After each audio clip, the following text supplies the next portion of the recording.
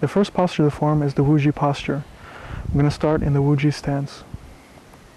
The same requirements for the Wuji stance and the Wuji standing apply. And again, we can hold this posture for as long as we like before we start the movement. The first movement of the Tai Chi form is called beginning of the form, beginning Tai Chi. And first we're going to step out into the natural stance. By doing this, we're going to shift our weight onto our right leg. This is going to make our left leg empty. The left leg goes over just naturally where it can fall because we're upright. And you put the foot down, first with the ball of the foot, and then the heel, and then we transfer the weight over. And the weight comes over to the left leg. The right leg can close so that we're in our natural stance. Again, we want to check and make sure the feet are underneath the shoulders. The knees are slightly relaxed. Weight is 50-50. Weight sinks down. Pelvis is relaxed. Head up. Arms hanging down to the side. Now, a common mistake when people step out sometimes is they'll lean to get that leg to come over. See, we don't want to lean because then we're throwing ourselves off balance and we have to catch ourselves. So here, when you shift the weight to the right, you want to sink down into the right leg. 100% of the weight is there. Head is still pushing up. Move the foot out, put it down, shift over. The hips turn a little bit to the right as you shift over, and then pivot that foot in. Weight comes 50-50. And then from this posture, we're going to inhale, and the hands are going to come up to the front, leading with the wrists. As they get to the shoulder level, the fingertips are going to extend and pull, like they're being pulled to the horizon. And then exhale, the elbows sink, the hands come back at shoulder level, and continue to exhale, they push down the sides as you bend your knees slightly, more than they were bent before. So let's look at that from the side. This posture, the hands are at the side. It's going to inhale, the hands come up, leading with the wrist, and then they pull across the room. When they pull, you want to feel a gentle pull out, and you want to feel that gentle pull throughout the whole arms, and even the back is going to be slightly rounded and pulled out. At the same time this is rounding and pulling, the back is rounding and pulling out to the fingertips. This is stretching all the tendons and the joints and the fascia in the upper arms and the upper body. We don't want to forget that we're still sinking our weight into the ground and pushing our head up.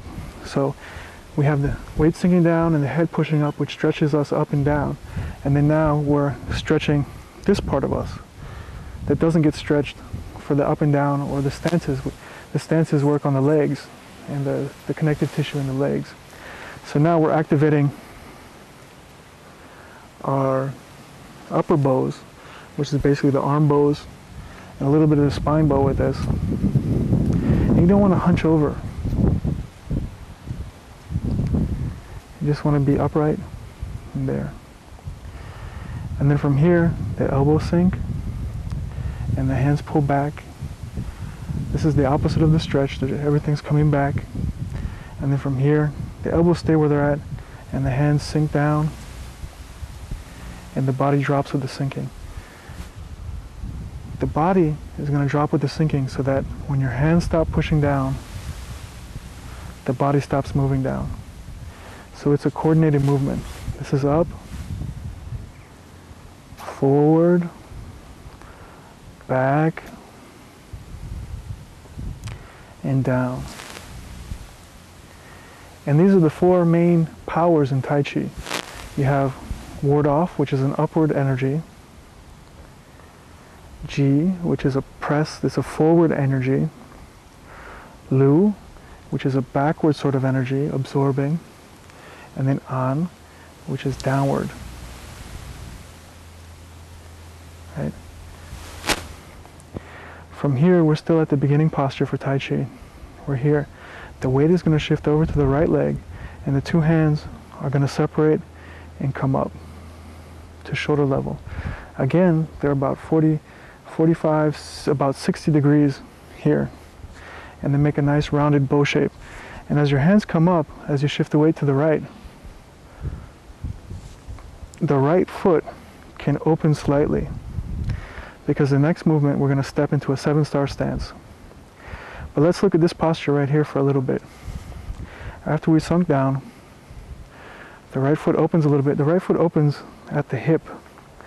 The whole leg opens slightly. It pivots and the weight is on it, more weight, and this shifts over. And again, this is like something's pulling our fingertips out. So this is going to stretch all the fascia in the arms and through the back again.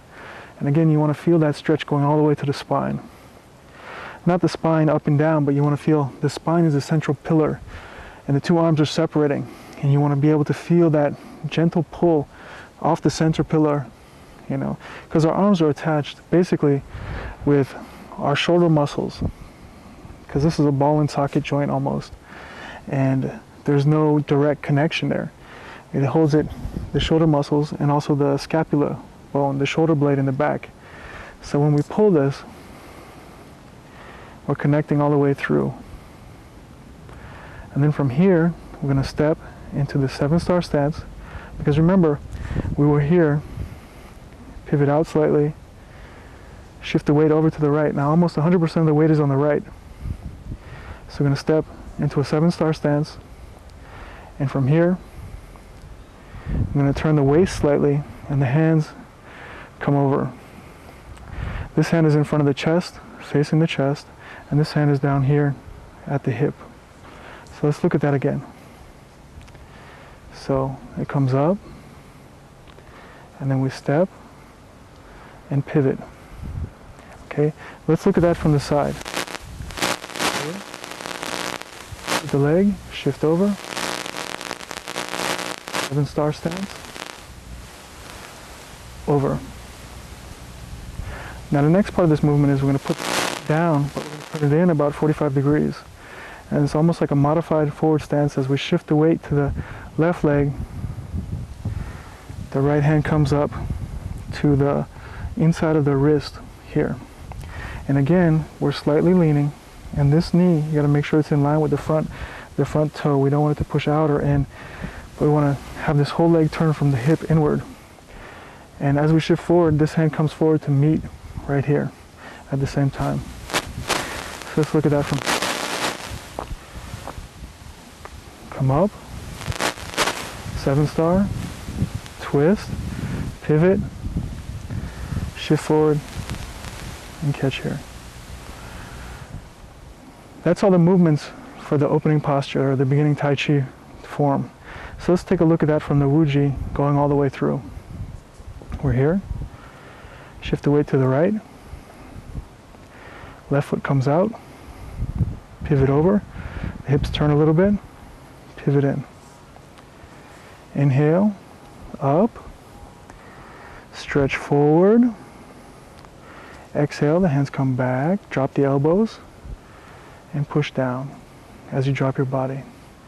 Pivot the right leg slightly, the hands come up. Step the left foot into a 7-star stance, pivot slightly to the right as the hands come over. Pivot the front foot and put it down, shift forward. The right hand comes to the left inside of the wrist. Let's look at that from the side. This is the Wuji posture.